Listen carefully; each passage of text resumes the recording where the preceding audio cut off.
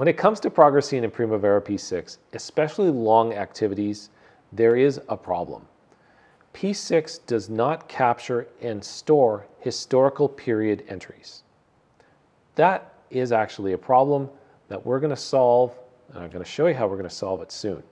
Let me show you what the problem is though. Check out this diagram. Let's say we are looking at one activity that's fairly long and it spans a couple of different periods, week 1 to week 6. We're going to install 25 units or sections of fence. Let's see how historical values are handled in Primavera P6 through this example.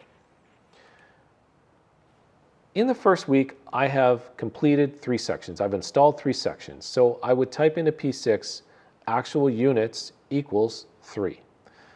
If I look at the historical record in P6, it will say 3. But watch what happens in week 2.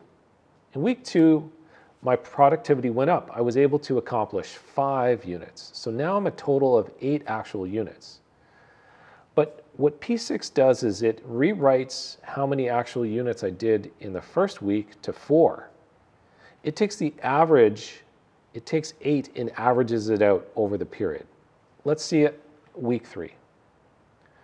Week 3, I was able to accomplish 8. I increased my productivity significantly. I installed 8 units. But again, P6 takes my total actual units of 16 and averages them out over the 3 time periods. Week 4 is more the same. My values keep changing in the week if I look at the historical values. And lastly, by the end of it, you can see that P6 takes my 25 actual units installed, divides them over the 6 weeks for an average of 4.16 units per week. Of course, you can see that this is inaccurate and not correct. If I was to graph my productivity, you would see that is not a flat line. It is, in fact, a sharp angled curve. I'm going to show you how we can solve this problem using financial periods or store period performance to capture accurate historical values and store them in each period. When we do that, let's have a look at what the process looks like again. I enter in my actuals and then I store them. That's my lock. I store them and I lock them in.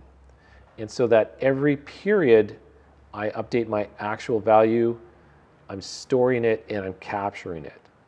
So this is not the default way of working with Primavera P6, but it is a way that we can actually store these actuals on a per period basis and keep them accurate. Now, if you're thinking ahead, think about all of the other fields, not just actual units. But this process affects all of our cost fields, many of our earned value fields as well.